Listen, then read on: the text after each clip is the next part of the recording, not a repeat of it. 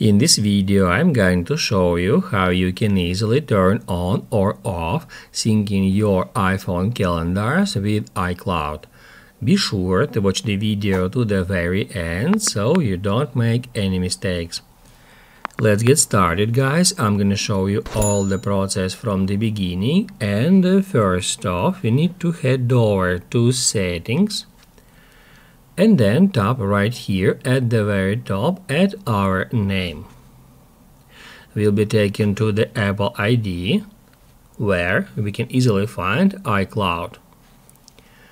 Once we get into it, we need to tap right here where it says show all, and it will show us all the apps that are currently using iCloud. We can scroll down here a bit until we find calendar, and all we have to do in order to turn off or on calendar syncing with iCloud is just toggle off or on that button.